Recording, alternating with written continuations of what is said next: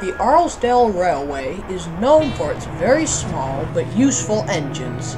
It is a huge tourist attraction, and many flock to see the beautiful Arlesdale countryside. The engines were all very busy. Good God! I hate all this work. Quarry work as well as passengers? What is this, a production line or something? Oh, stop being an arse, Frank! You only work about 5 hours a day! We, on the other hand, work about 10. Stop arguing, all of you. It's a lovely day. Breakdown train coming through. Oh, for goodness sake, you don't have to talk at the same time. We wouldn't be identical if we didn't. Come on, Mike. Time to get your train ready. Well, it's about time.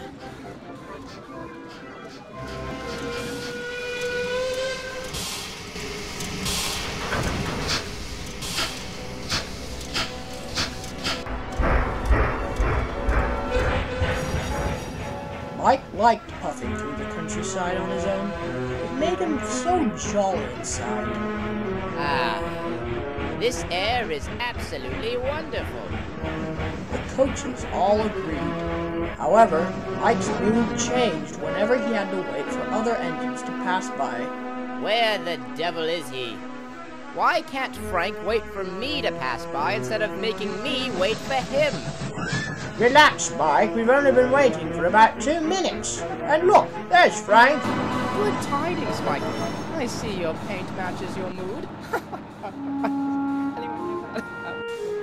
Buzz off, Buzzbox. Mike's favorite part of the line was the forest.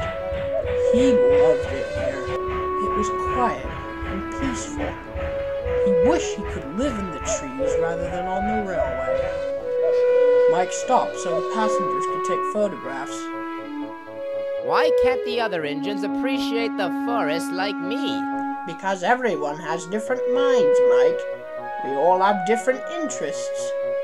Before Mike could respond, a car suddenly rushed by at a tremendous speed. Shit! What kind of a wanker is driving that? Probably a drunk, idiot. Right. Come on, let's keep moving.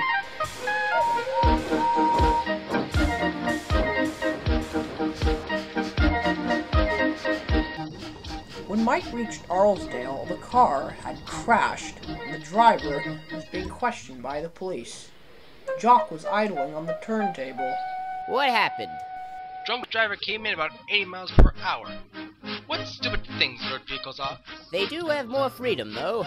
They don't have to stick to the rails. They can simply roam wherever they like.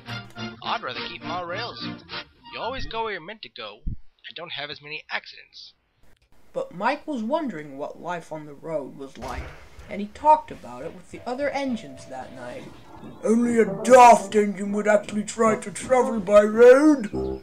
I'm not saying I'd actually try. I just thought being a car would be so much more efficient. You can go anywhere you like. Well, it's not worth trying, haha.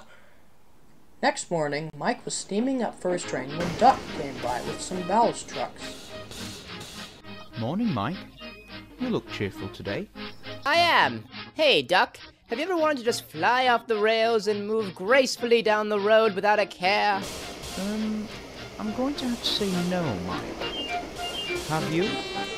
I've been thinking that road travel is much more efficient than traveling by rail. Ballast is ready. I've always wondered what it's like. Bertie and Terrence gave me an idea, but I want to experience it for myself. I wish I could ride on the road for once. Ride on the road? Are you daft? Mike, you make me chuckle. Shut up, Frank. Anyway, it's time to get my train ready. Well, Mike, don't do anything stupid. Mike was very busy that day and soon forgot all about his desire for road travel. He worked hard all day running to and from Arlesdale. Soon, he was on his last run back to Arlesborough. Mike was always anxious to get home as soon as possible, as he didn't like traveling in the dark. He had bad experiences at night, including crashing into Frank while trying to find a farmer's lamb without a headlight. Come on, we gotta get home before dark. Calm down, Mike. We'll get there soon and you can have a good night's sleep.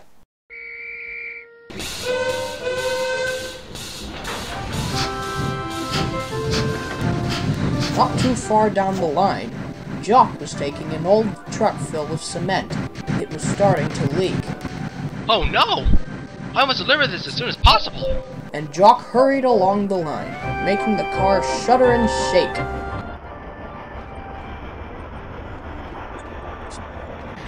Then, a huge dollop of wet cement poured onto the tracks. Jock didn't realize and kept on going. The wet cement eventually dried. Mike was heading straight towards it. He wasn't paying attention to the line and was looking up at the sky.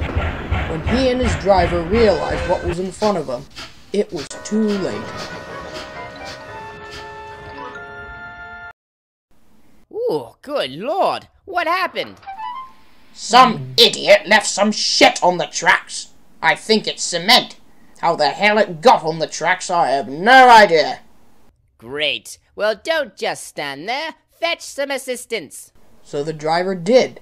He ran to the nearest telephone box and called for the breakdown train. He came back soon. We've, got a bit of a problem. There's more concrete on the tracks ahead, so the blisters can't come with the breakdown train until it's removed, which won't be until tomorrow. Blast it! I've got a train full of passengers. A bus will take them home. Well, how am I supposed to get home then? Unless we find another way, you're gonna have to stay put for the night. Oh dear, the road will have a rage tomorrow. Huh. Wait a minute! The road! We're only about 900 meters from Arlesborough. We could just have you puff along the road there. Are you serious? A train go on the road? This is outrageous stupidity! You want to stay here all night, then? And cause road traffic tomorrow? No, I'll do it. But just this once. The passengers helped push Mike onto the road. Mike was terrified. His wheels were wobbling violently. Oh my Buddha, I don't like this at all. All right, Mike. Ready? Go! And he pulled the regulator. Mike slowly made his way towards Arlesborough. His wheels weren't used to not being on the rails, and it felt like they would break to pieces any moment. When he had to turn, the workman who had been following behind would lift him and put him in the right direction. Yikes! Damn it to hell in a handbasket! This is outrageously frightening!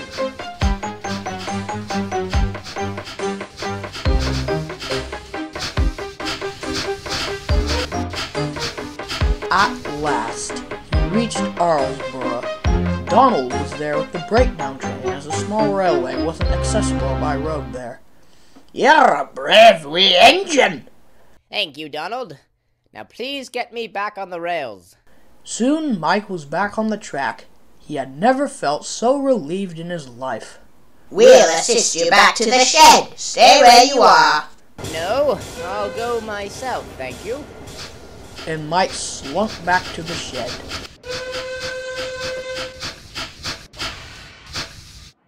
I am terribly sorry, Mike. I should have gone slowly with the cement. Oh no, it wasn't your fault, Jock. Maybe you'll enjoy it next time. Mike ignored him. Lovely things, roads. Shut up, Bert. And Mike said no more that night. Let's just say his desire for road travel was at an end.